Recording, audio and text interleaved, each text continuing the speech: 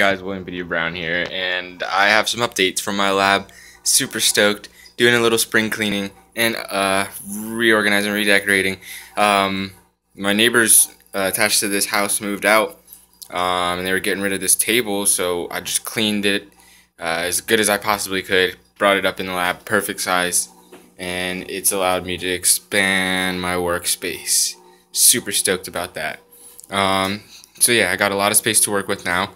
I cleared off this table to be my algae culturing area, so I'm going to be starting to culture algae on petri dishes and offer various cultures, mostly spirulina because it's easy to grow.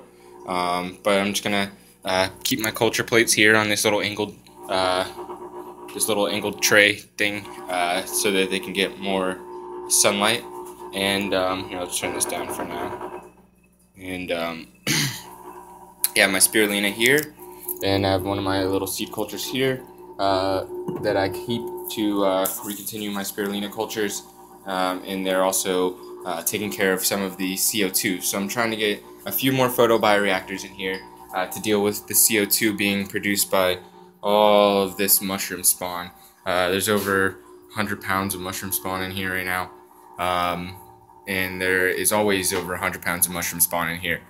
So there's lots of CO2 being produced, and it just helps me when I'm in here if there's a little bit more oxygen. So there's a lot of functions for including the microalgae into the home labs here. So I have some Cordyceps cultivation going on here. I found that the Cordyceps militaris pins well in indirect sunlight, so I have them in the indirect sunlight. I also have the rest of them over here getting indirect sunlight. So the Cordyceps are growing very, very well. And I'm growing out the fruiting bodies for lots of reasons, one of them being that the fruiting body contains all of the amino acids, so that's a wonderful thing. And the Cordyceps militaris actually contains adenine and adenosine, and the adenine is actually one of the nucleotide bases, one of the 4 bases that makes up our DNA. So these are molecules that are utilized in helping us replicate our DNA. So very, very powerful medicine. Just incredible at increasing energy, especially with that adenosine. As I mentioned, it's one of the components in the adenosine triphosphate, known as the biological currency or the energy of cells. So the Cordyceps is actually really good at creating energy on a cellular level. So we have Cordyceps growing variantly, and I will be fixing this up here. So we have the Cordyceps showing a wide variety of genetic expression because this is a multi-spore culture. This is a wild culture, actually cultured from this little moth larvae right there. We found, my friend Charlie found that out in our local area. So local culture, but multi-spore culture. So what I'm going to do is I'm going to take one of these mushrooms once they're mature and they have spores on the top, and I'm going to culture them onto a petri dish, and I'm going to isolate a single spore culture. And what that will do, I'm going to get a few of them, but what that will do is it makes it so each cake that I make, each culture that I expand will produce all of the same mushrooms instead of some that are skinny, some that are fat, like this here. So that'll just be a little bit more uniform for people that are looking for commercial cultures to fruit, and for my own sake, so that I have a little bit more uniformity in my work. But I do love the diversity, and I'm going to continue to grow out this multi-spore strain just because it's so beautiful to have such a natural organism growing where you can see it every day and learn from it. So yeah, they're pinning in a lot of them, but the best method so far is the cake method. So I'm going to stick with that because it allows me to put more material in there, which means I will get more harvest.